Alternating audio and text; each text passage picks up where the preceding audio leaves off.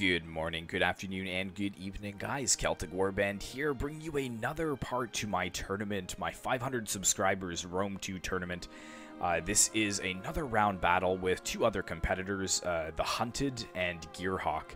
So they are going to be squaring up to see if one of them could advance to round 2. So if you haven't checked out the first battle already with Hamdog versus the Red Celt, I urge you to do that. And all of the rules should be in the description, as well as the funding for round 1. So let's get into it.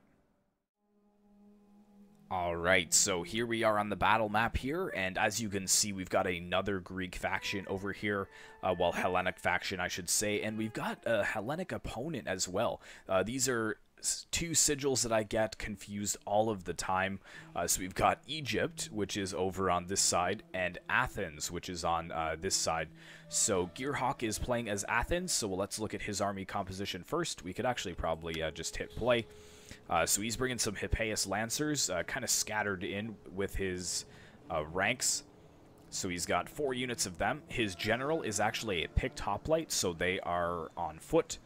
And then he's bringing 4 units of pikemen and 4 units of Thurios, or no, how many does he have? Let me just make sure. Yeah, he's got 4 units of Thurios hoplites, and then he has 2 units of militia hoplites kind of scattered in between, and then he has 4 units of archers. So very, very spear heavy. No thorax swordsman over here, and even his cav is shock cav. It's not really melee cav. So this is a very, very good defensive build. Let's see how he uses it against the Egyptians. So the Hunted is playing as Egypt. He's got some of the camel archers way over there. Well, that's not really a good shot. I guess we'll zoom over there and take a look at them. So we got these camel archers here. Hopefully they're going to be able to get some harass off. The only problem is I think the camels are slower than cavalry. So the Hippeus Lancers will definitely be able to catch them. But let's take a look at the rest of the forces. So the Hunted is bringing some thorax swordsmen. So he's got a couple of units over here. He's got some thorax pikemen in the front lines. Looks like 3 units of them. He's got 2 units of Royal Peltis back here. I'm a huge fan of Peltis. I really, really enjoy them. They can tear armor up. So I usually prefer them if I know I'm going with a semi-rush build or a rush build. I'll bring Peltis. And he's got more thorax swordsmen over on this flank. And then for the rest of his cavalry, he's got Ptolemaic cavalry for all 3. So that's really the only way that I can distinguish between the two. Because I'm like, oh, which one is Athens and which one's... Oh, yeah, the Ptolemaic cavalry. That must be Egypt. They look so much the same. I really need to learn them. They're both birds, and they're both, like, pretty blue, so... anyways, let's go ahead and start the battle. You can see it's only a 5-minute battle, so let's see what happens here. I'm going to kind of keep it in the middle for now to see what's going on. But it looks like we got a heavy presence of the Ptolemaic cavalry over on the right flank. He does have, GEARHAWK does have some Hippeus Lancers over here that would be able to redeploy, but no, he's actually going to move right in for a charge with his Hippeus Lancers, completely ignoring the camel archers as well, which is really interesting here. Let's see what goes on here. He's got a nice charge with the Hippeus Lancers. Yeah, just running right through and into the pikemen, just leveling those 2 units. So that's really, really good play there. Some of them are going to be able to get back up, though, as you can see.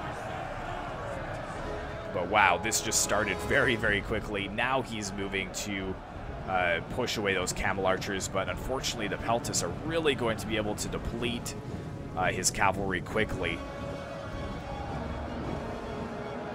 Got another unit of Hippeus Lancers running away from the Ptolemaic cavalry. You can see that we've got some of the Ptolemaic cavalry actually getting in behind the lines of the enemy.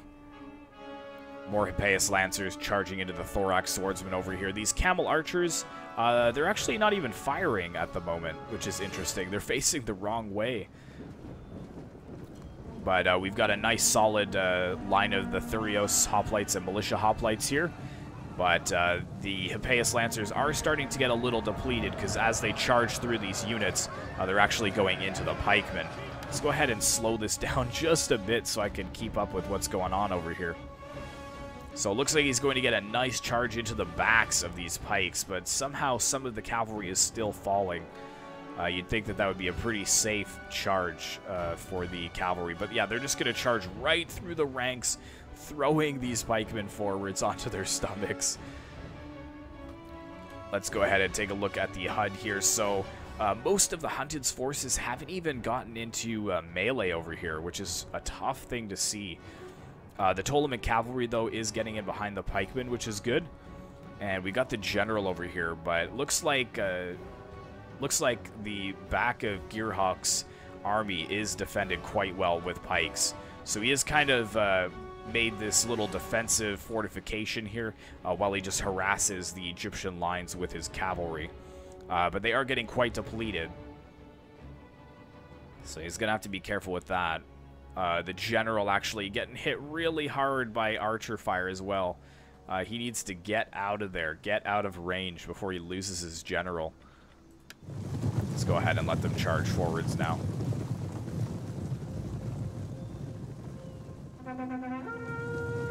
There we go. I'm not sure where they're going to be charging it. Looks like he sees this little weak spot here, so he's going to try to exploit it. Getting a really nice charge with his cavalry, though. Really nice charge into those Thurios hoplites. The only problem is that now GEARHAWK is going to close the gap with his pikemen and push forwards. His archers are also firing down on them as well, which is not good.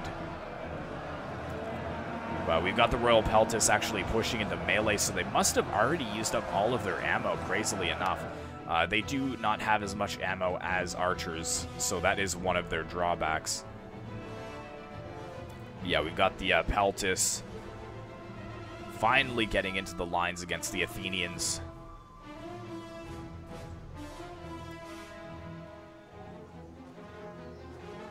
And I hope the volume is good for you guys. I did listen to it beforehand, but I'm actually recording all of these videos right in a row. I've got a couple of energy drinks here, and I'm just going to crush it out tonight.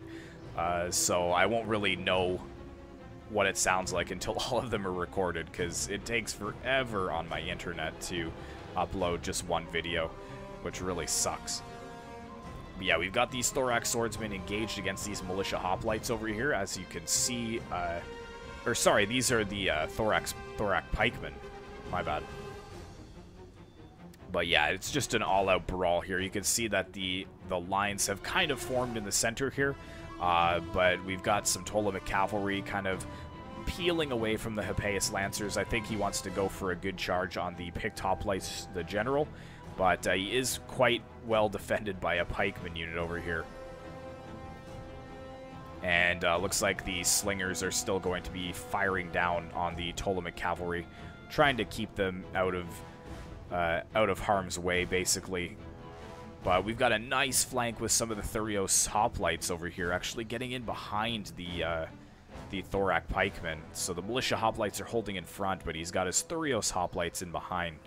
So that's going to cause some problems. Even for elite thorax pikemen like this, they don't really cope well with being outflanked.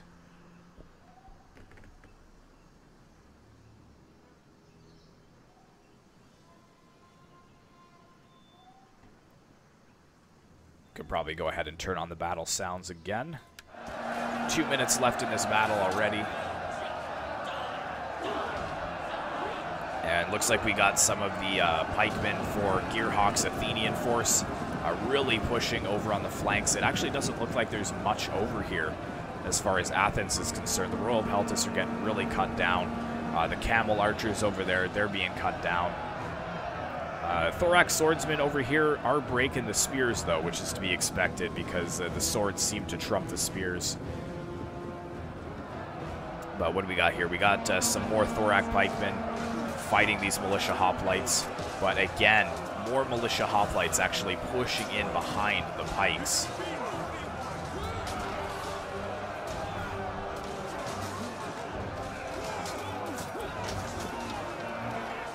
These militia hoplites are getting stuff done. Because you can see a lot of these thorax pikemen, they've actually pulled out their swords now because they can't really hold a pike testudo, basically, or a pike square formation. If they get attacked behind, then they drop their pike and turn around to face them with swords. But pikes are pretty ineffective at that point. And now some of them are getting cut down as the Athenian pikes start to push into their flanks. Look at that. Just bodies dropping everywhere. Even some arrow fire coming in. These guys are just getting annihilated. So a lot of death on the battlefield here. It looks like GEARHAWK has kind of secured a victory here. The balance of power certainly seems to think so. The Hunted does have a few very elite units left. The problem is that he's really out of cavalry at this point. And most of his units are engaged in melee and outflanked at the same time. So that's not really too good. We've got the picked hoplites actually fighting some of these thorax swords, and they are starting to break as well. These picked hoplites are beasts. And there we go. Close defeat. So the Athenians actually pull a victory off here against the Egyptians. So GEARHAWK is 1 up, and the Hunted, if he loses the next battle, he will be eliminated. So let's hope that that doesn't happen. So let's go ahead and take a look at the next battle. Okay, so here we are in the second battle. So as we said from the last battle there, GEARHAWK is 1-0 against Hunted. So if the Hunted loses this battle, then he is out of the tournament, and GEARHAWK will move on to the second round. So with that in mind, the Hunted over here has now chosen Macedon, the faction we saw in the last battle. Macedon is a very popular faction, as I'm sure you can imagine. They have a very, very powerful roster, and they're just a pretty all-around solid faction in general. But GEARHAWK is actually, I think he wants to secure his spot in the second round. So he's actually going to play his Rome card in this battle. So he is bringing the elite Romans to the battlefield here on this desert plain. So let's take a look at GEARHAWK's army here. So he's got 4 units of levies. So they're just a standard javelin unit here. And then he has some eagle cohort. Let's see, I think he has just 4 units of them as like his... No, he's got some armored legionaries scattered in there as well. But a good solid front line. So 4 units of eagle cohort and 1 unit of armored legionaries. Then he's got 2 units of triarii, so he's got 1 on either side that are going to be supporting his cavalry.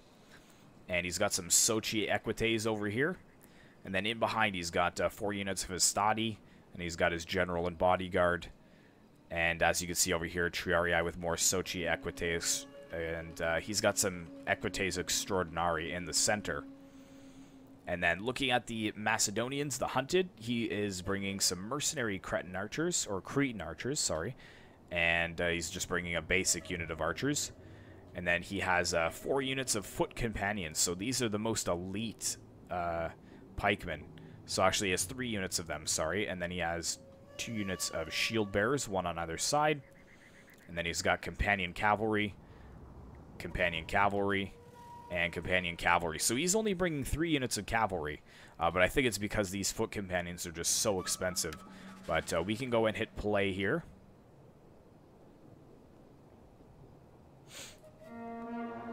And see what happens. So this battle's a little bit longer, so I think they kind of take more time. I haven't seen most of these battles in full. I mainly just started the battle, and then I would be doing other stuff around the house, and then pop back in from time to time to make sure I didn't miss the saving of the replay. But I think if I have another tournament, I'm kind of toying with the idea, as I said in the first episode, or sorry, in the first round 1 battle, that I'm kind of toying with the idea for my 1,000 sub special milestone battle or series of battles to do a Medieval Kingdoms 12-12 tournament. Ugh, my mind is like working on just energy drinks, and that's about it. No sleep. But yeah, I'm thinking of doing a 12-12 tournament, and I think if I do that, I'm just going to get kind of pair the 2 players together and then have them battle it out and then just send me the replays, because it is pretty time consuming for me to try to join into the matches and then save the replay myself. I'd rather just have it sent to me, if I'm honest. But yeah, as you can see, the balance of power is not looking good for us. It seems that Rome is the kind of the choice contender for the winner in this round. And it's really just down to, it's kind of the quality versus quantity thing again.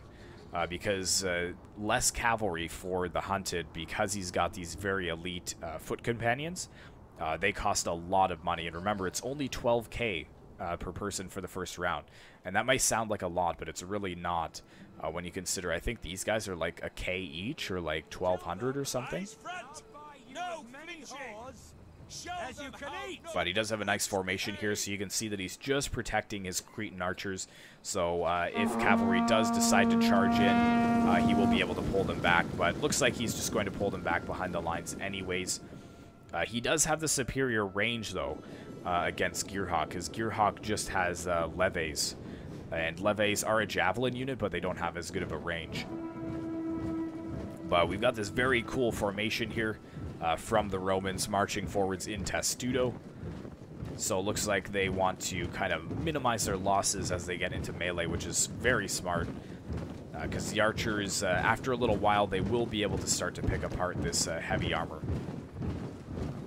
But they've got shields too, so they're going to be able to block most of what comes against them.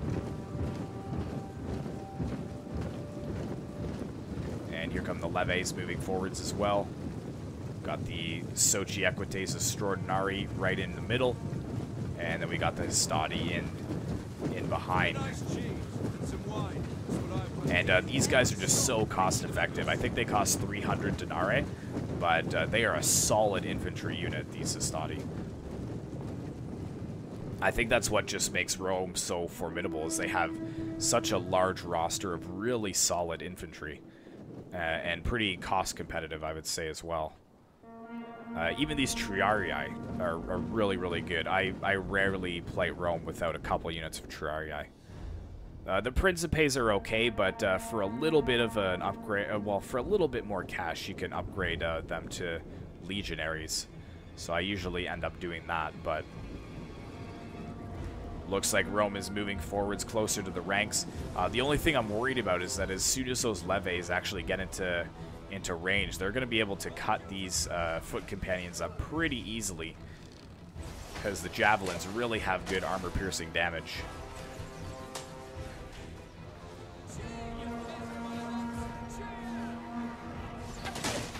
Got the archers firing down there. Looks like the Hunted kind of has the same idea, so he is focusing the levies with his archers, which is smart. I wouldn't be focusing any ammo at these legionaries that are in Testudo. That would just be a waste. But yeah, here come the levies. They're going to start to fire because they are in range now, and they're probably going to start to cut down these foot companions.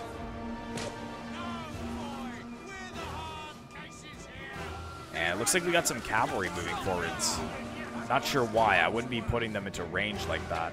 And there's no way he can charge the front lines here. He's going to have to try to peel off and go around the flanks. But yeah, this Extraordinary... Well, they still have 80 men, so that's good.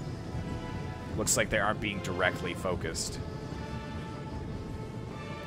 But here come the Roman forces. Looks like we got more cavalry pushing forwards. They're going to be charging into this unit of shield bearers that was in shield wall.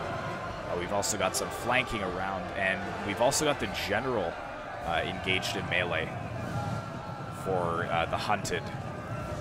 But we've got some support coming in. The Hastati are moving to support the cavalry on the flanks, but these shield bearers are going to be very solid.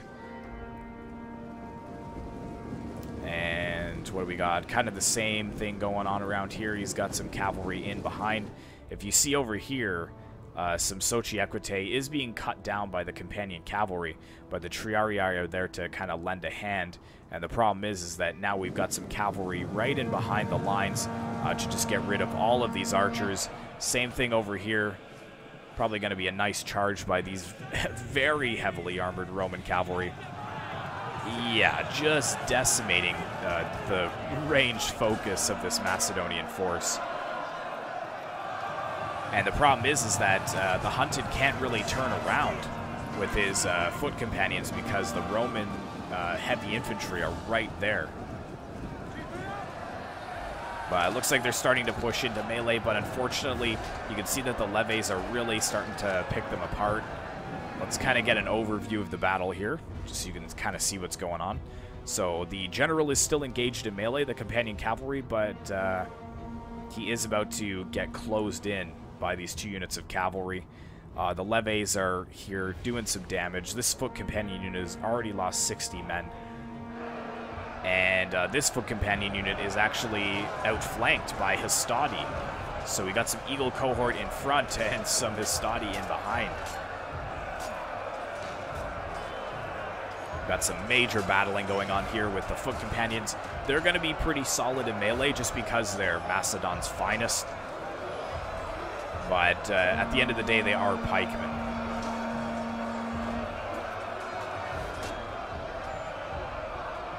Nice. That was a leg sweep there, too. Oops. You could see he's missing his limb. That would suck so bad. Because he's probably still alive, I would imagine. But here we go. Some more nice cavalry charges here. Charging the very thin line of companion pikemen. Or foot companions that are still fighting in melee. But these armored legionaries and Eagle cohort are really done the job. A little bit of lag there. I'm not exactly sure why. It's probably because I'm uploading a video and recording and playing at the same time. But yeah, this companion cavalry is having a really tough time. The general will probably fall very, very soon, I'm thinking.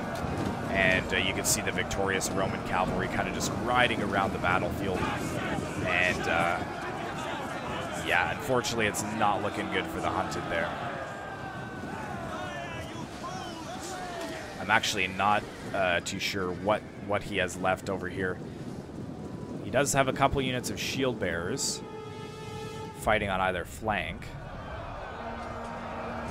But again, they're about to be outflanked themselves by this Roman infantry. Oh, maybe not. Oh, this guy just slaughtered. Let's see who wins this little 1v1. Oh, he's gonna retreat? No. Fight, man, fight. Okay, let's see what happens to him. I'm kind of interested. He's gonna run into this unit.